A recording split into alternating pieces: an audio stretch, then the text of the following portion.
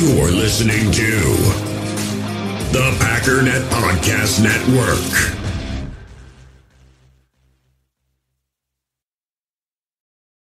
This episode is brought to you by Hyperice, the leader in advanced warm-up and recovery technology.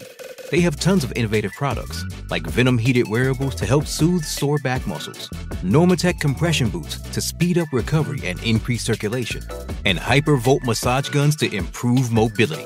Loved by athletes like Naomi Osaka and Erling Haaland. Try them yourself. Get 10% off your order with the code MOVE at Hyperice.com. Third down, inches to go. To Bader. 17 to 14. Cowboys out in front. Starr begins the count. Takes the snap. He's got the quarterback sneaking. He gets the touchdown. And the Green Bay Packers are going to be world champions.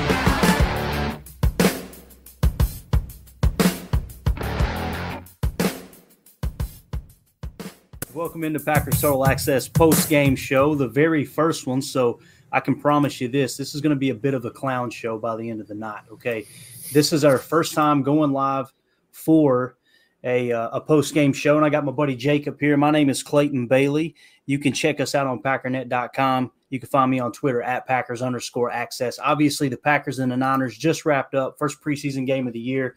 Niners come out on top 28-21. Jacob, initial impressions, man. What'd you think of the game? I know there were some ups and downs, and I think we would both agree that, it's kind of surprising that the score was a little bit closer than it was. It felt like a blowout, did it not? Yeah, man, it did. To be honest, when I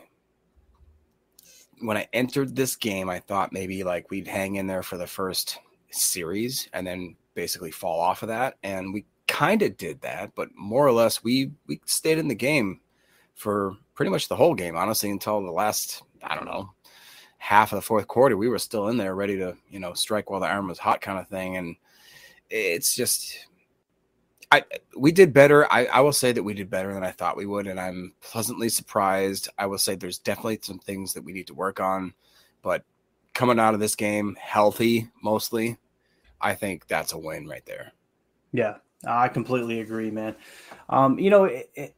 Anytime you have a preseason game, especially that first one, it's just kind of a crapshoot. You're like you said, you're looking to get out of there healthy, but you're also, I kind of feel like it's not talked about enough that in most cases they're trying to get that first cut ready, right? They're trying to get, we've got to cut down to 80 players on August the 23rd. So, they're looking to, let's get those guys the most playing time possible so we can trim this roster down and then get into the next phase of the install and all that. So I think a lot of that comes into play. But at the same time, man, we've seen some good things. And early on, it did not take long at all for Romeo Doubs to show up, right? And I'm telling you, man, it's and don't get me wrong, he wasn't perfect. He did several things. He made mistakes in the game. But his route running ability, there's just something about it. I don't know if it's a quick twitch or what, but the guy can just get open. And actually, matter of fact, we have this very first touchdown here. Let's play this clip real quick. See if the listeners can hear this.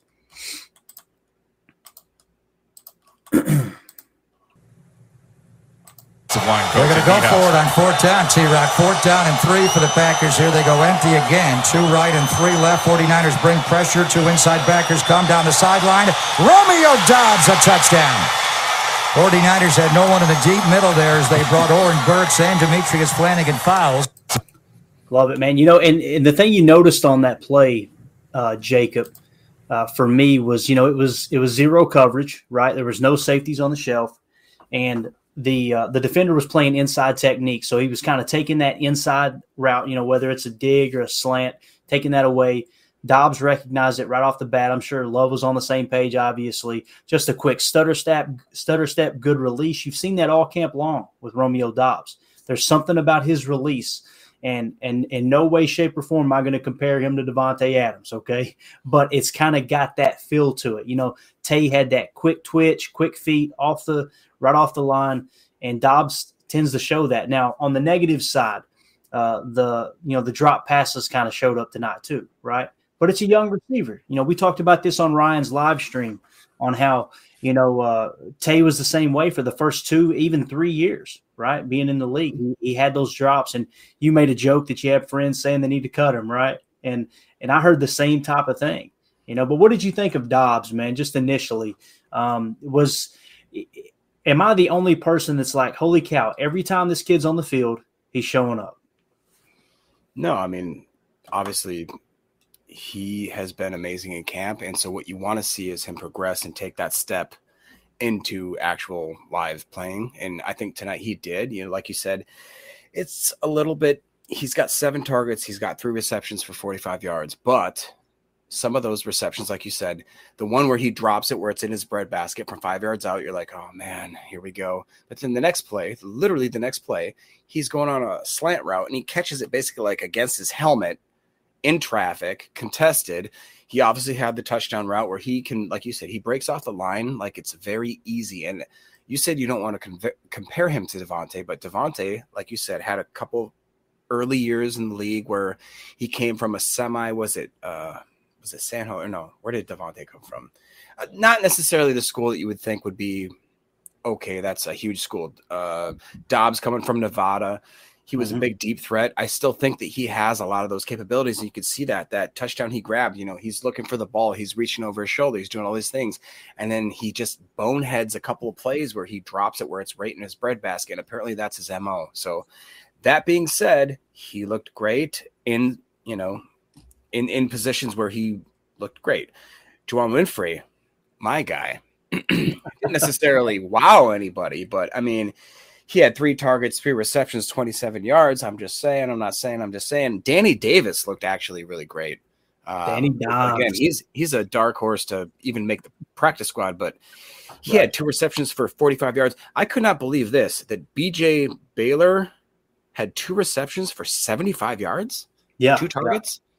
Yeah. That did not register with me, but it just, once you see it on paper, it's a little bit awe-inspiring there.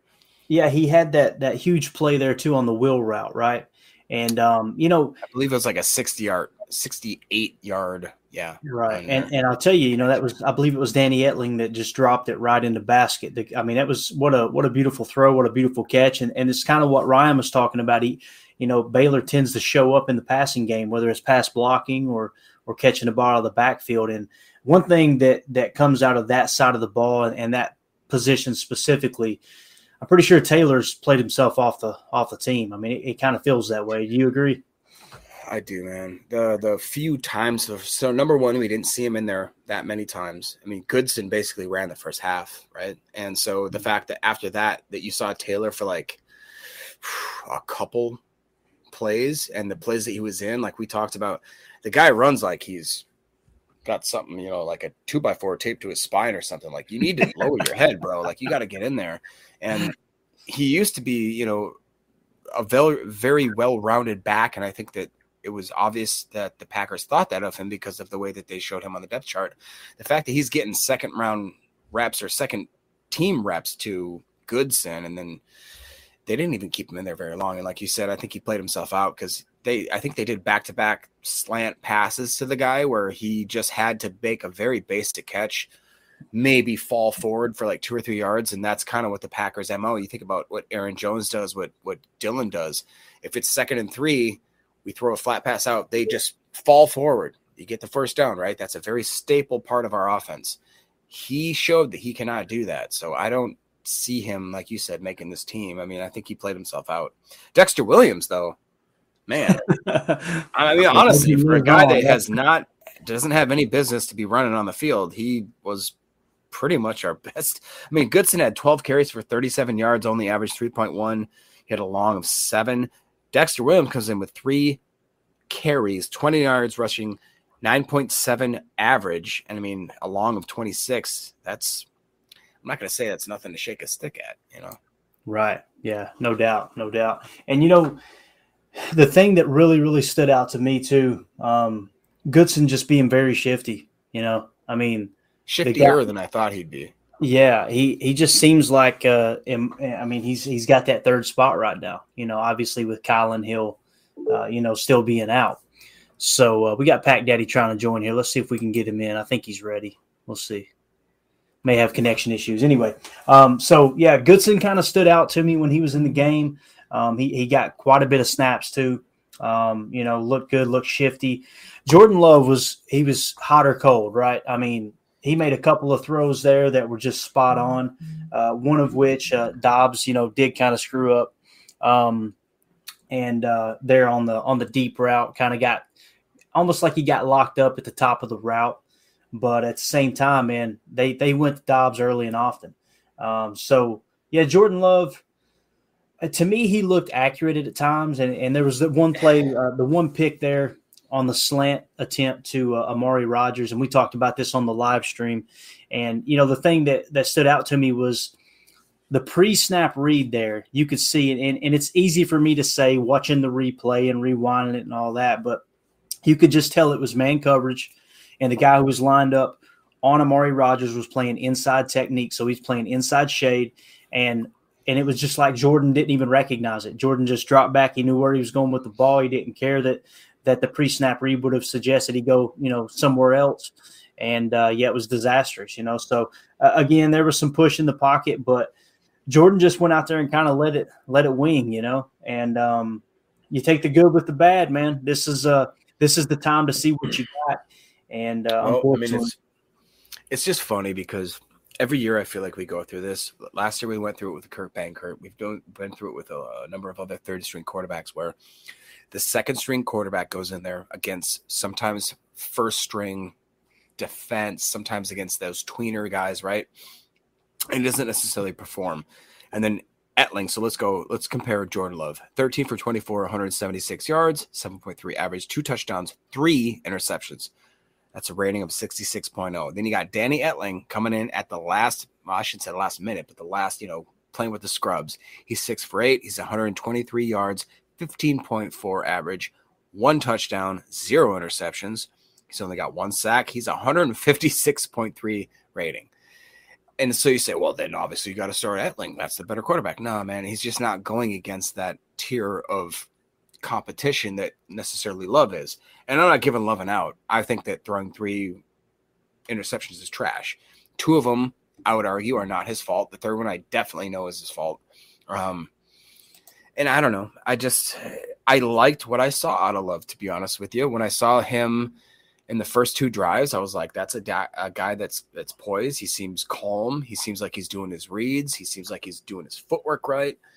And then, again, this is where the Love haters can come right in and be like, exactly what we told you. He'll fold when the situation needs him to not fold. He'll throw picks. He'll force balls. Ryan, where are you? That's what she said would come in. But anyways, it's just it's the typical Jordan Love game. I honestly feel like we have nothing more to learn from Jordan Love. We have not learned anything more than we do or don't know. He did exactly what we thought would happen. He played okay, and then we had a question mark, which is his whole career. Yeah, I mean, I think you pretty much summed it up, and we were all excited to see what he would do tonight. Podcast just said that's what she said. Exactly. Oh man. Yeah, he kind of played exactly how we've come to see him play. One step forward, 2 steps back. Yeah, and you got to take into consideration though. To me, he looked better in that first quarter when Dobbs was in, and there was a little bit better talent around him. But we've never seen Jordan Love other than one time against Kansas City, right? We've never seen Jordan Love play with a healthy bunch of number ones around him. He almost won that game, man. He almost won that game. Absolutely. So he outplayed Patrick Mahomes in that game, by the way. Yeah, very, very, very true. And, the thing that really stands out to me about Jordan Love and that whole situation with the draft pick and everything, like Greg Cosell says, there's 2 drafts every year. There's a quarterback draft, and then there's every other position that's drafted, right? And it's obvious that Jordan Love was on that top tier of quarterbacks for the Packers, and that's why they drafted him. And the other thing you got to take into consideration is the money that was saved, the money that's continuing to be saved with him being your backup. That's about as cheap a backup as you can find. I mean, when you really look across the league, there's a lot of teams that are paying anywhere from, $6 to $8 to $12 million for a backup. right? So there's a little bit of value there too. And again, it's early, man. I want to see him with the number ones, and I want to, you can't really judge what he is until you get a consistent or a good saturation of games, with him with number ones around him. But Levitt got burned, right? That was pretty ugly. So that was the note. What's that? I said, I think a couple times. Yeah, it was pretty ugly. Rico Gafford got turned around there on one route. He was in man coverage, and it looked absolutely horrible. Tyler Davis with the drop that led to the pick. You're going to look at the stat line with Jordan Love, and it looks really bad. But in all honesty, it's not as bad as the stats would suggest. You had, like I said, Tyler Davis with that drop pick. And, first thing that that Ryan said was, why do people love this guy so much? Right? I said that. Ryan just was silent because he always thinks that. Was it you? Yeah, dude, he had 2 targets, 0 yards, 1 interception, 6 points for the other team, basically. Like, I don't know. Yeah, so Tyler Davis kind of went down a notch. But, like we were talking about, who's going to play that Tunyon row out of the tight end room other than Davis? I mean, you got Mack and Canella. Maybe DeGuara. I think maybe DeGuara is, they try to make him not a halfback kind of guy, maybe more of a – I think he could do it. You saw that. Remember when he took that short pass in Detroit and ran it for like 70 yards? Like, you can see glimpses of him doing that stuff. It's just – yeah, absolutely. And DeGuara had a couple of catches there. It looked like Jordan was going to him there on one drive, so he didn't necessarily look bad. And then you had love to Danny Davis. Danny Davis kind of shined a little bit, didn't he? Not as if he has a chance to make this roster, but he's definitely fighting for that practice squad spot. 2 targets, 2 catches, 45 yards, and a touchdown, man. Yeah, had a tud. Come on. How do you go better than that, Yeah, again, you're not going to obviously keep him over a Winfrey or a Torrey or whoever makes the bottom of that receiver room on the active roster. But, again, you put him on the practice squad, who knows what he might turn into here in a couple of years. You're kind of splitting hairs at that point. Like we said, halfback Taylor kind of playing himself off the roster the way it seems right now. There's a whole lot of ball left. I'm not saying he'll be a part of that initial cut down, but there's also a good chance of it. One of the big names that stood out to me, though, Jacob, was Jack Heflin. Jack Heflin had a pretty good game, man. Trash can full of dirt. I'm telling you, dude, it's catching on, bro. It's catching on. It was all over Twitter too. He was in the backfield. He was disruptive, and he's just one of those guys that won't go away, and he's a big body. He's got some quickness. I think Coach Hahn was talking about his hands on the Coach Hahn was like, look at the size of this guy's hand. He's just a corn-fed. Did you say he was from Iowa? He's an Iowa boy, pretty sure. Yeah. He looks like he should be named Jethro. That's for sure, man. He was the TJ Slayton of that draft, where I was like, Heflin's going to be the man, and Slayton's getting the man this week or this year. It's Wyatt's going to be the man. So they're all the man. I'll tell you somebody else who showed up tonight, and it'll probably go a little more unnoticed than it would if Love hadn't had such a bad game. But Amari Rogers, the 50-yard kickoff return, right? That was a kickoff return. Just caught one more ball. I could have made $50 tonight, guys. And that's top priority on this show, guys, are the gambling habits. All right. You got to pay the bills. You know what I'm saying? Pay the piper. That's right. But you had that big special teams play by him, but then also you had a quick little bubble screen that he took to the house. And let's listen to that real quick as I try to key this up, Jacob. Let's see if we can get this audio to play for the listeners. It's just so nice to see Amari Rogers kind of show up tonight. And again, it happened in the first preseason game. Let's see if he can put it together all season long. But you can kind of tell on this play, this is what he's good at. And you see him try to do this last year when Amari was in the game. It just never really came together, and he had very, very limited reps. But here's that touchdown play by Amari Rogers.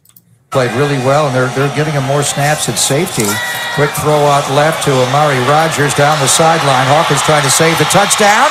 They dive for the pylon there, and Green Bay has tied the game at 20.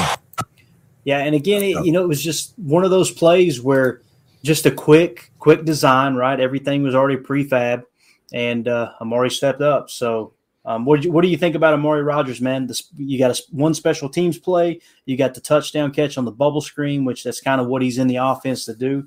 Yeah. Do you think Amari takes a step forward this year? 100%. I think he took a massive step forward in this game. Like you said, everyone was hating on Amari for muffin punts. Well, you know what? He was a rookie. You go try taking a punt.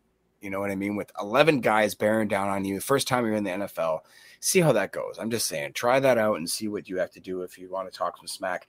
Tonight, like he really was. I mean, he had 2 returns, 69 yards. He averaged 34.5. I mean, guys, that's better than we've ever had in Green Bay of all time. And he seems like he's picking up of what happened of last year. Remember, we all hated him for a few mistakes, but trending into the end of the season last year, this guy was decent. He was doing well, better than, like I said, other than Trevor Davis back in the day or some of those guys. He has some promise, and he seems like he's less afraid to field the ball. I think the Pisaccia or all those guys are being like, you're going to have to grow up or you're going to get off this team kind of thing. You know what I mean? And so I think he's taken on that responsibility. It seems like he's more confident. He looks like he can handle the ball. He looks more like the receiver that we thought we were drafting a couple of years ago. And now his body is starting to fill what we think he can be. He's got to put on that weight. He's got to learn how to be shifty. He's got to learn how to get off of blocks and how to shed, coverage.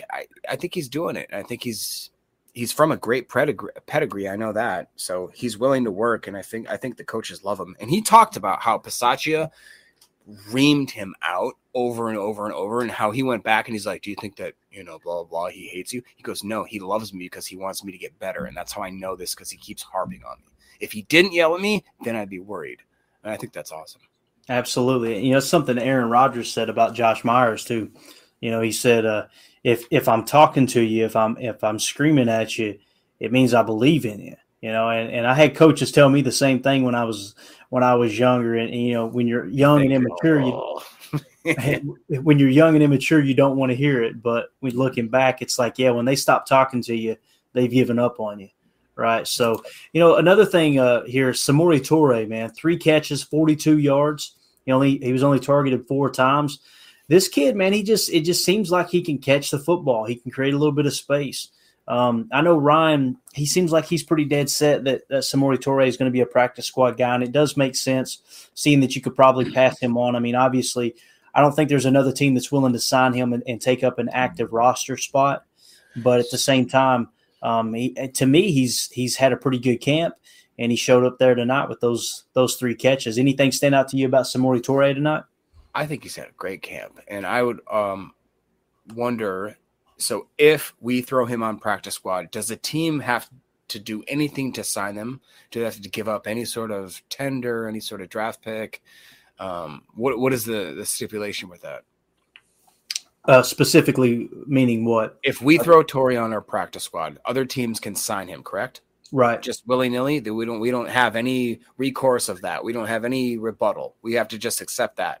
Right. Yeah. To the best of my knowledge, once you go to put a player on practice squad, they have to clear waivers. Once they clear waivers, they make it to the practice squad. Right. Well, in that waiver process, teams have an opportunity to sign that player, but they can't just sign him and put him on their practice squad. They have to go to their active roster. Yeah. Right. I don't believe there's any draft picks involved in that, but that might be something we could double check on later. No, I'm just wondering, like, if that's ever a situation where, let's say, Samori Toure is lighting it up, and our same situation at wide receiver is there, and say Dallas, because they've lost so many of their wide receivers, they want Samori Toure and they want him before the waiver wire. Is there any way that you could, like, do a trade or I don't know. I'm just trying to think of, like, weird ways that the Packers could benefit off of a guy that other teams want, that they know that they can't keep, but they don't just want to cut to the waiver wire. And I'm trying to figure out how they could.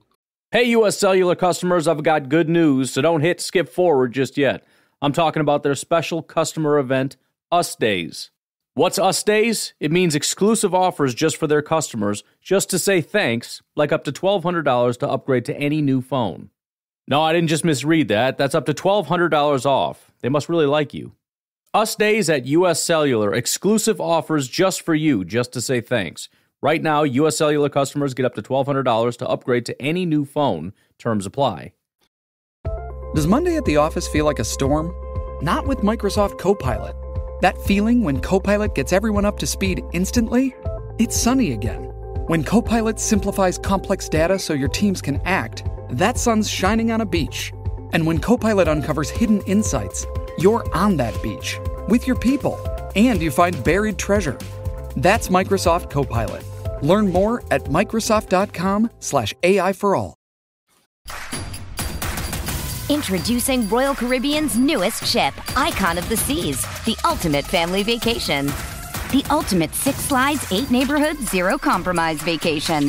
The ultimate never done that, can't wait to do it vacation.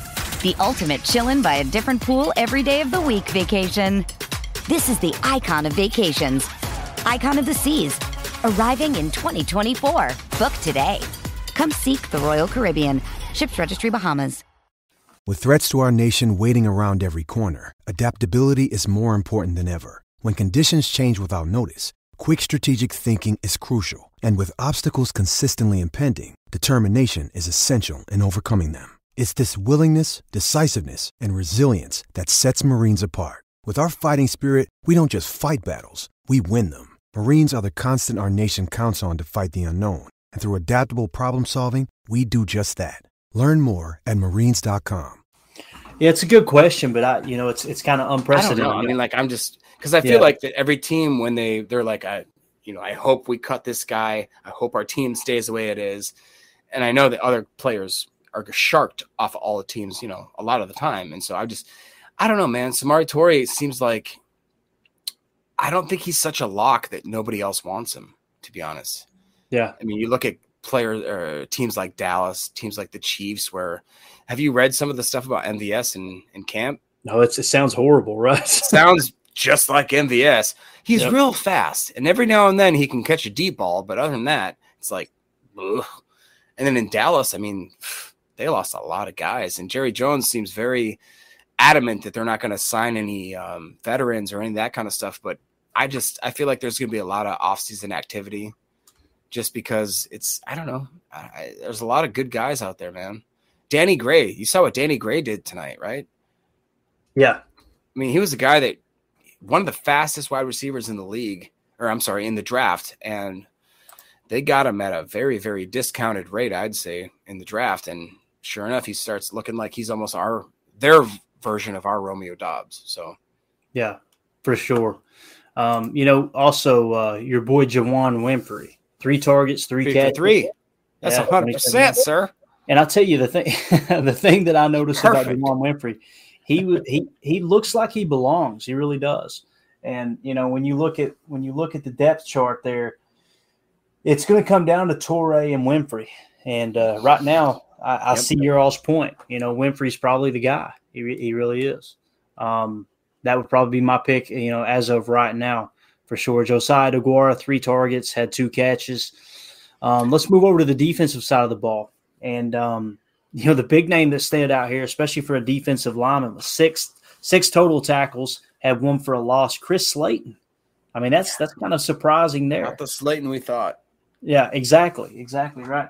And we've got Slayton, outside of the roster cut down to 6. I don't see him carrying more than 6, and I just don't see Slayton making the team. But he really showed up. He's putting some film out there for other teams. You want to know what? Let's talk about the top 7. Okay, Chris Slayton, Isaiah McDuffie, Tyreek Carpenter, Kobe Jones, Jack Heflin, Keandre Thomas, and Dalen Levitt, and then followed by Kingsley and Barre. I don't know, man. I think it's a nag bar, but I could be wrong. I'm just telling you. And then after that is Tipa and Ty Summers. And granted, obviously, the you had to love it, man. Right in the middle of the live broadcast with Pac Daddy, you could hear in the background Kevin Harlan call him Enigbare.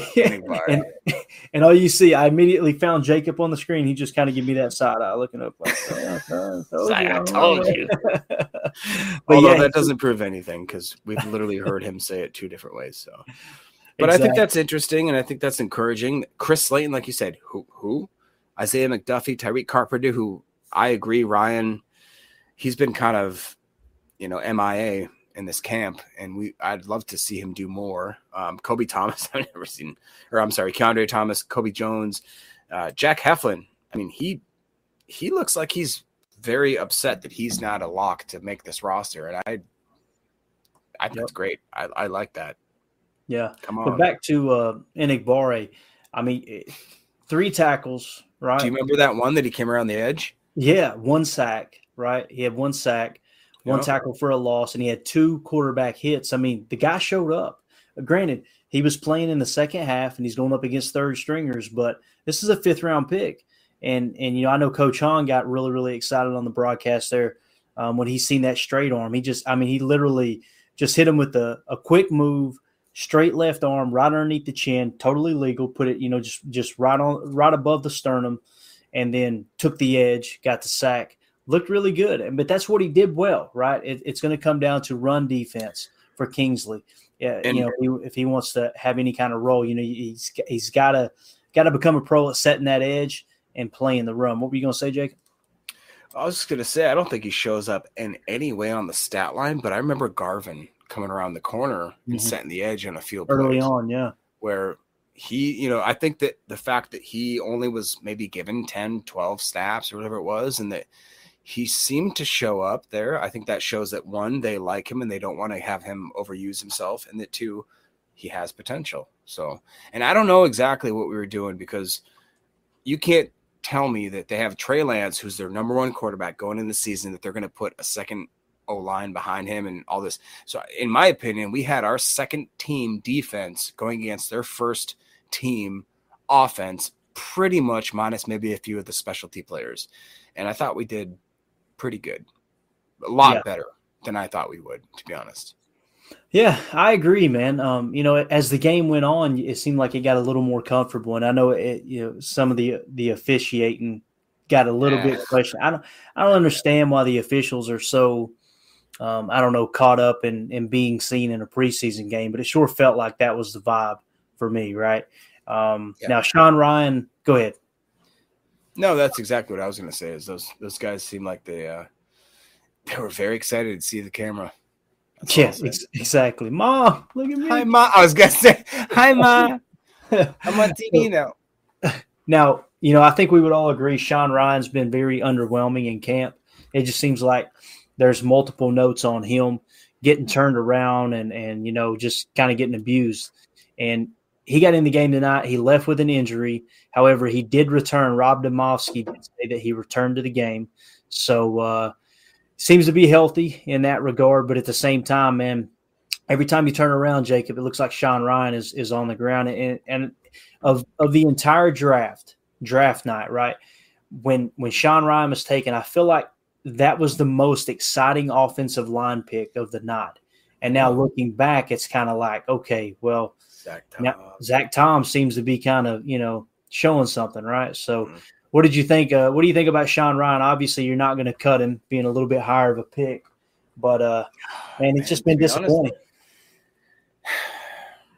Honest, I don't know, just because in years previous, I would never think of cutting that type of offensive lineman, but seeing how he's been kind of thrown around throughout the training camp, and I'm intrigued by the couple of the other giants that we have. We talked about, I believe it's Caleb Jones. He's like 6'10" or something like that. Like sitting down, you can literally see him like eclipsing the other players. Mm-hmm. You got guys like Rasheed Walker, where let's see what they can do. Honestly, I've said it before. I'm still a little bit worried about our offensive line. Seeing this game against a 49ers defensive front, where I think that they actually did come out to play. They probably wanted to thump us more than I think that we got. So I'm impressed, honestly. I'm not going to sit here and say that our offensive line was trash. I wish we could have done a lot more in the running game, but you guys have to remember that this is our patched together offensive line going against their presumptuous first and a half line defense, probably second line defense.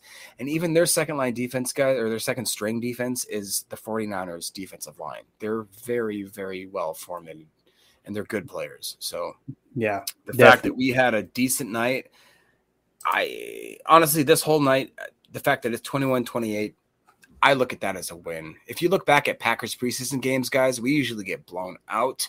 We don't use this. Packers coaches don't care about whether or not we're going to lose. They want to see where their guys are, what they're doing, how progressed they are. So I'm not too worried, to be honest. As long as we get Bach back and we get Elton back in somewhat of a fast schedule, I don't care anymore. I'm not too worried, but we'll see. Yeah, I feel like the offensive line held up pretty well. And Jordan Love, They did all right. Yeah, and one thing that stood out to me about Jordan Love, he was standing in the pocket. Now, he showed some mobility, but he did step up in that pocket, and he stood strong. That's a good sign. Well, Coach Matt LaFleur was at the podium just a second ago. Let's dip in here and take a listen and see what Coach LaFleur had to say when he met with the media.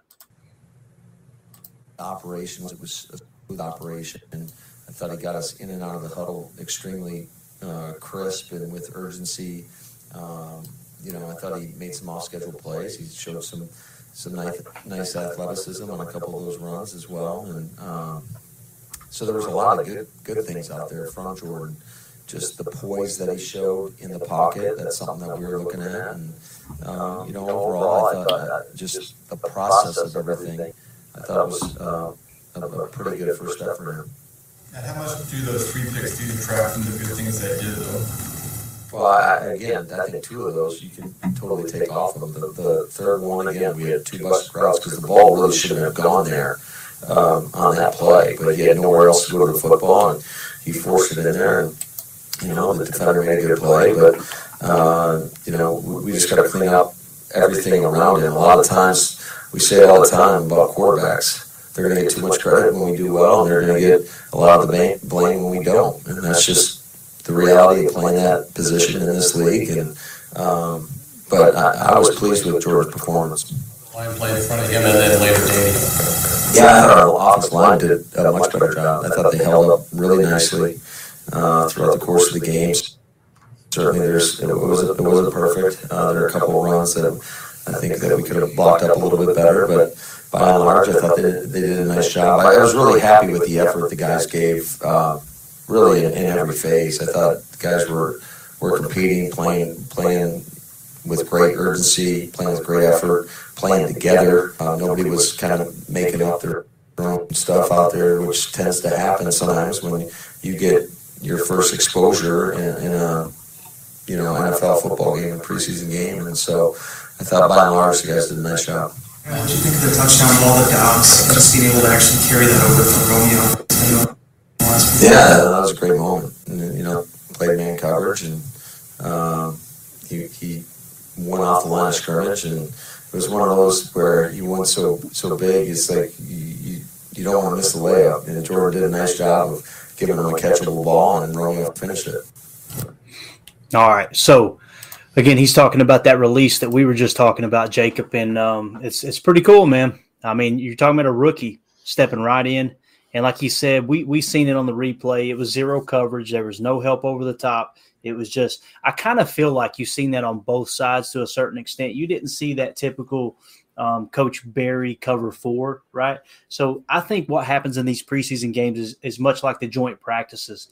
The 2 coaches come together and they make an agreement and say, all right, look here, let's put our players in a position where they can actually compete tonight rather than, hey, let's see who can win the game.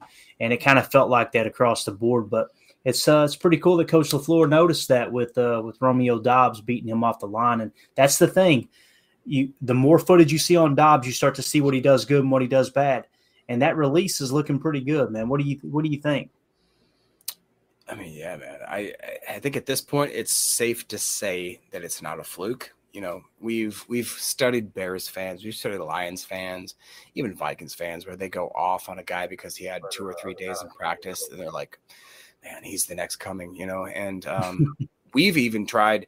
Ryan makes sure that we tamp ourselves down from that expectation. So if we ever get hyped up on a guy, Ryan comes in the next podcast and he's like, here's why he sucks. Beats us down, right? Yeah. Like little orphan Annie over here. Exactly. So he has now been, I think, converted into being a believer. And tonight, again, we saw something that we don't necessarily love. Romeo Dobbs can make a great play where he's turning over the back of his shoulder, he's grabbing it, he's getting his feet in line, and then when you're 5 feet in front of him, he can drop a ball that's right in front of you. That's kind of right. Something that's been tailored to him. But and again, you look at the fact that he was only caught 3 balls after being targeted 7 times, I believe. I'm not going to necessarily put that on Dobbs, but there are certain catches that he should have made, and I think he can make.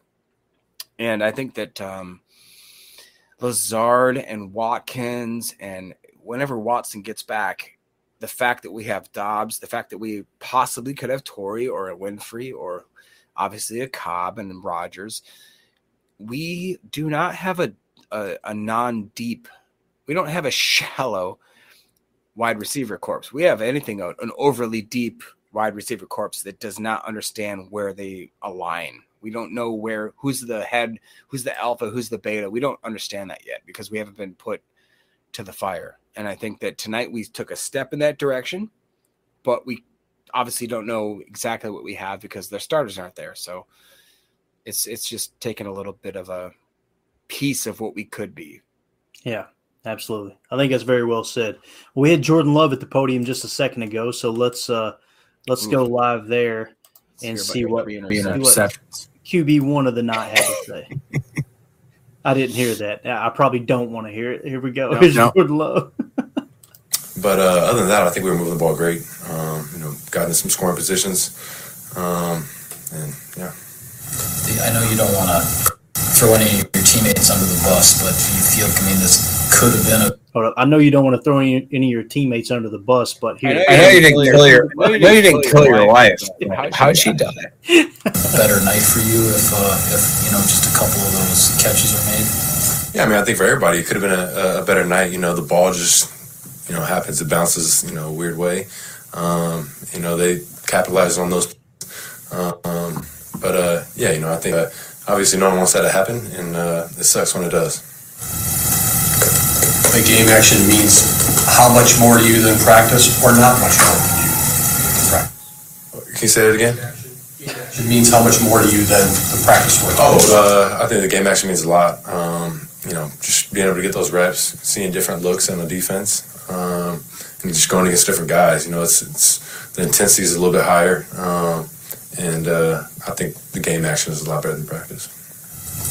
On the third interception, Coach LaFleur said that a couple guys ran the wrong route. You kind of only had one choice to get it to Amari. Can you just kind of take us through what happened there, what you saw? We ran a play. Amari kind of had a two-way go on the read, and they played too high. It's one of those things we weren't really expecting them to play much too high, it's one of those things. Just got the wrong read on it,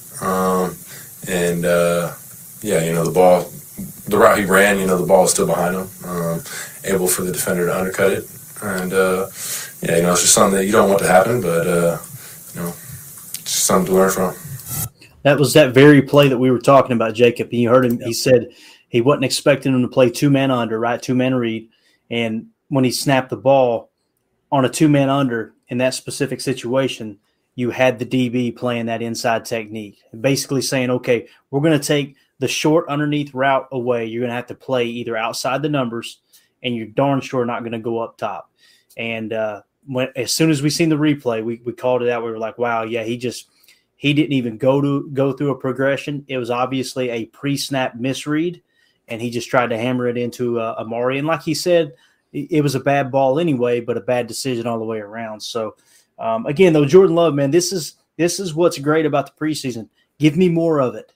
I want to see him again next week. Yeah, I want to see what we got. So, as we get ready to wrap up here, any parting thoughts before we give away our Monday Night Football Packers? Oh, I forgot about that. Right, we're giving away our indoor club seat tonight with a VIP tailgate party pass. One lucky listener is going to be going to a Packer game with us. Like I said, December 19th, but we're going to be indoors, living the good life on top of Lambeau Field up there, watching some football. But before we get to that, any parting comments here before we wrap up?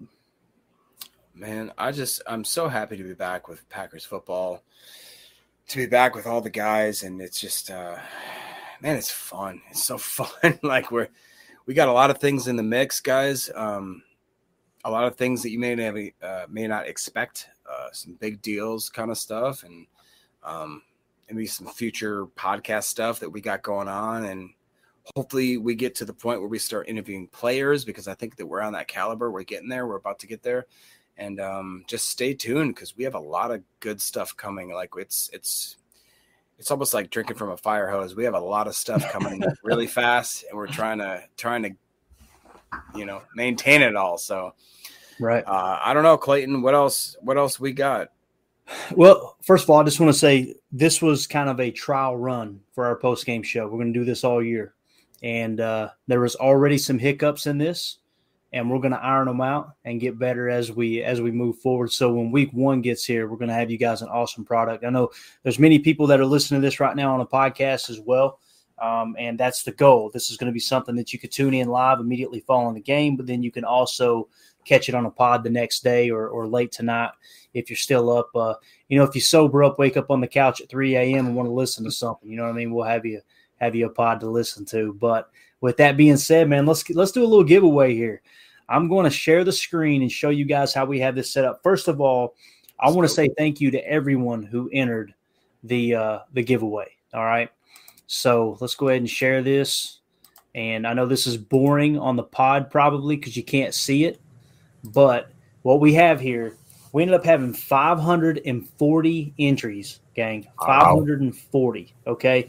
And, we had a GoFundMe attached to help Drew get his seizure service dog, and you guys showed up big time, man. And as you're looking at this wheel, for those of you who are watching online, just to kind of give you an idea, you can see these big colors right here. These are the large donations. We had – I'm gonna list some of these large donations off because we really, really, really appreciate it.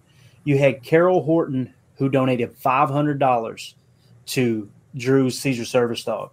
You had Seth Reuter, who also donated $500. I mean, that absolutely blows me away. You had Oscar Cardona, who had $400.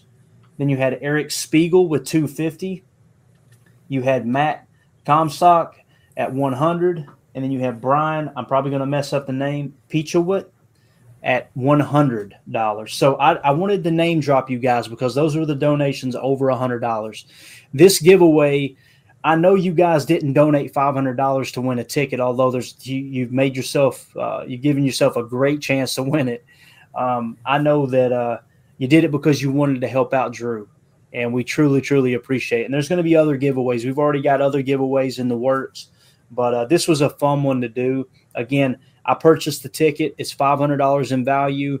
And then you have the VIP tailgate party pass. That's actually $75 in value. So as you look at this wheel, you see the heavy hitters. You also got some smaller donations, and then you've got down here the Twitter entry, or the Twitter entries right here. Okay. So what we're going to do, we're going to go up here and sort this. Actually, we're going to shuffle this. Okay. So now what it's going to do is evenly distribute these. All right. Again, 540 entries. So what we're going to do is let's go ahead and spin the wheel.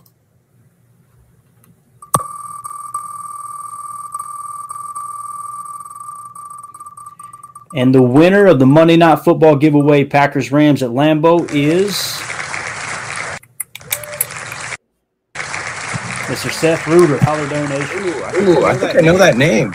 Yeah, he's on Twitter. That's been a follower. Yeah, had a little bit of.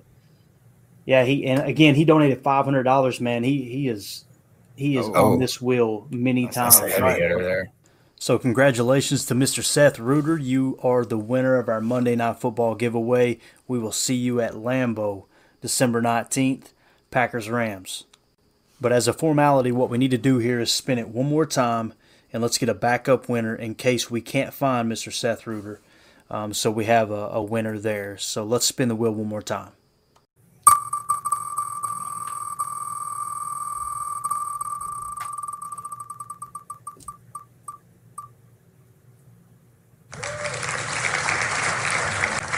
Yeah. So that's at La Crema, I guess. LACREMA. At LACREMA. So those are the names that were drawn. So again, congratulations to Seth Reuter. We'll be reaching out to you and getting those tickets transferred over to you. And again, the backup winner is La Crema. Jacob, that's the lucky listener that may be going to the game with us. Again, what I wanted to point out, some people are at a distance. They might not be able to make the trip. The ticket's yours. You can resell it. You can do whatever you want. Shouldn't have any issue getting 500 bones out of it because it's a real. Or you can come hang out with us and have a ton of fun. Exactly. Probably too much fun. Hopefully it's somebody who's local that can actually join us because we're going to have a blast, man. It's going to be awesome. Great. It's going to be great. So there you have it. With that, we're going to go ahead and sign off, get out of here. Thank you guys for hanging out at the post-game show. We're going to be doing this. Like I said, we'll be back next week, and we're going to make it a little bit better each time. We'll get better each time. You guys just be patient with us, and really, really appreciate y'all tuning in. Y'all have a good night. As always, let's go out and be the change we want to see in the world, and go Pack go. Third down, inches to go. The Vader, 17 to 14.